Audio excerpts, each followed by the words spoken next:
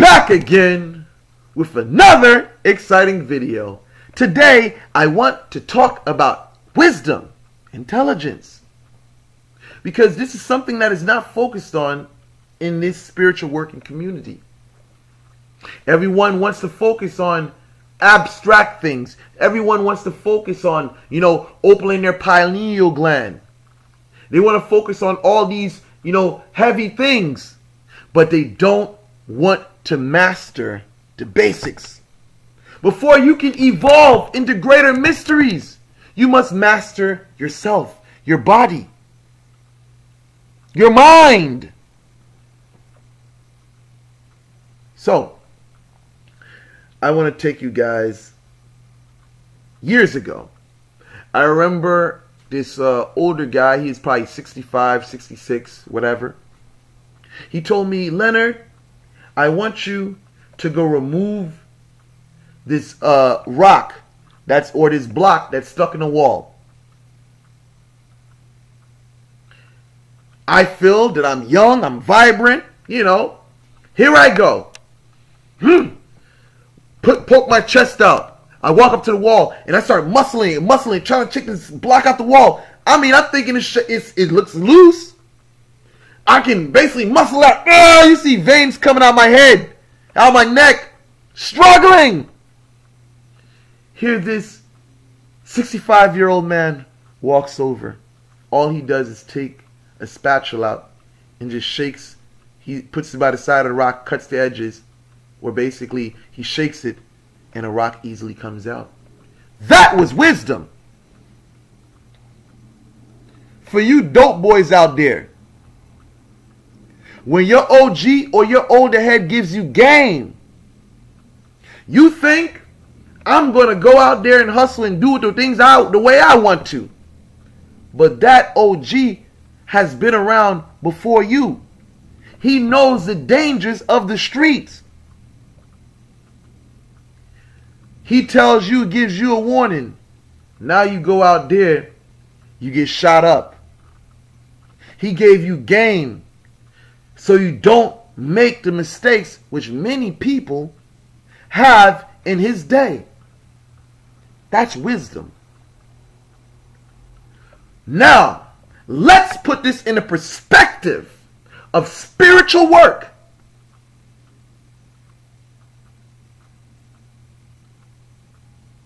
As a spiritual worker, you have to have been in a position yourself. I was desperate like you one day when my lover left me. I got down on my knees and begged my lover, please don't leave me. Until one African American brother at one time raised me up. He taught me the workings. He taught me African American root work.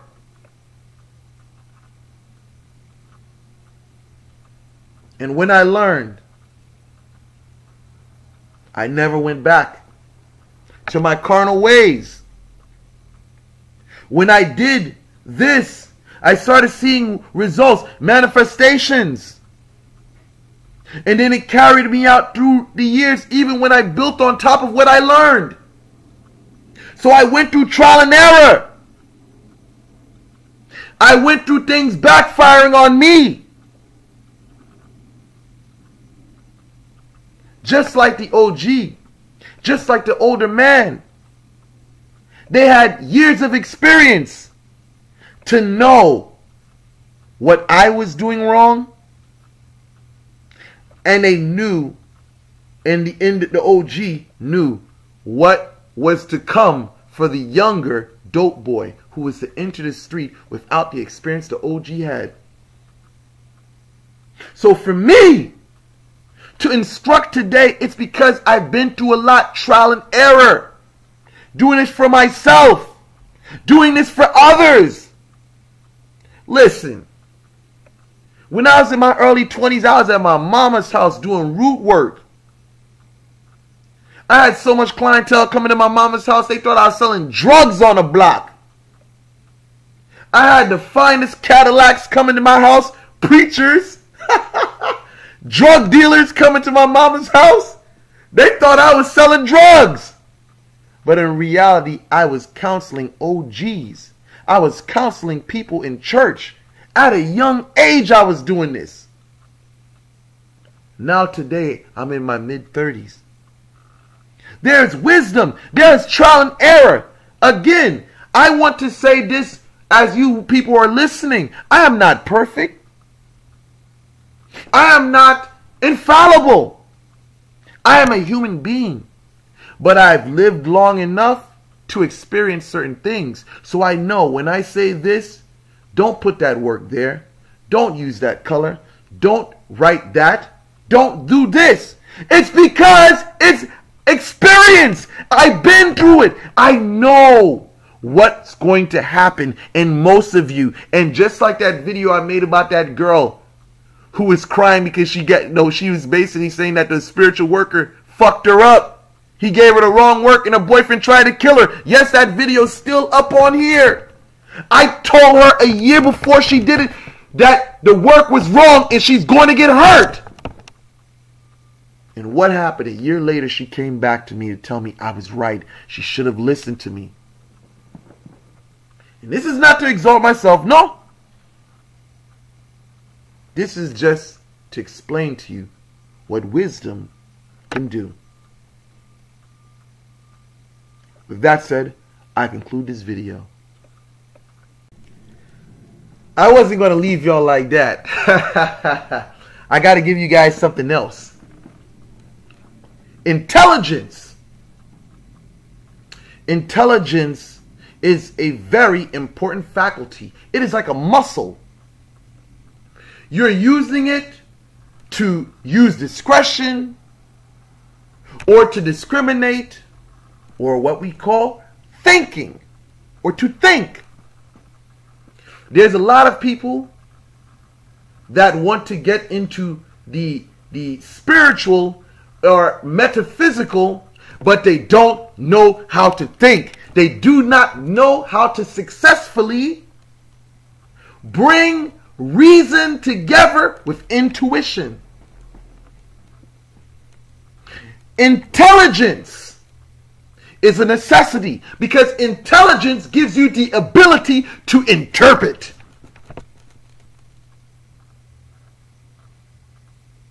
You have to be able to interpret as a spiritual worker.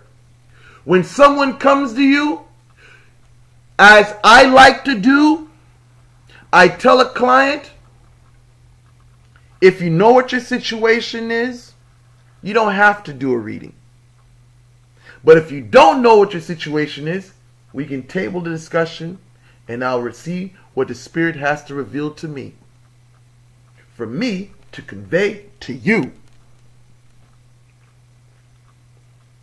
Now, let's just say the client knows what the situation is. She took a bottle and she cracked her boyfriend over the head with a bottle because she found him cheating whatsoever. Let's say that's the situation. Or let's just say dude walks in and finds some dude fucking his bitch. Alright, so now we know what the situation is. When you're using your intelligence, you're able to look at the situation and see what angle you can attack it from. Now, let's just say, after the female finished cracking her boyfriend over the head with a bottle because she caught him cheating, she's left an imprint, not only on his head, but she's left an imprint of an abusive lover in the mind of her lover. What can we do to remove that? What can we do to help the situation? This is where your thinking comes into play. Let's be realistic. We have to think about the scenario. Well, you did this to your boyfriend. You have to think at all angles what way you're going to attack it from. You have to strategize.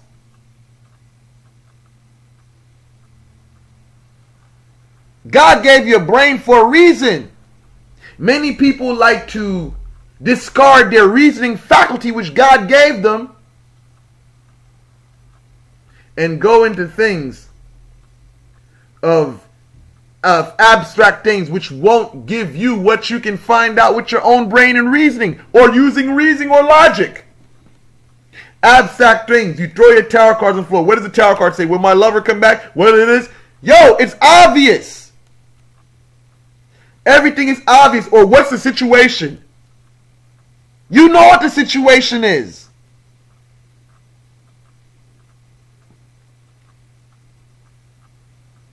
You have to use intelligence. This is very important because intelligence will save you a lot of time and it will save you a lot of money. Because when you know what your situation is, but you're paying extra, you're paying money for something which you already know because you're doubting. You're almost like doubting Thomas in a situation. You know what the situation is, but you choose not to believe in yourself. You need sometimes what it is, you want comfort. You want someone to talk to because you fucked up and you missed your lover. So sometimes subconsciously you find yourself paying just to hear someone to comfort you.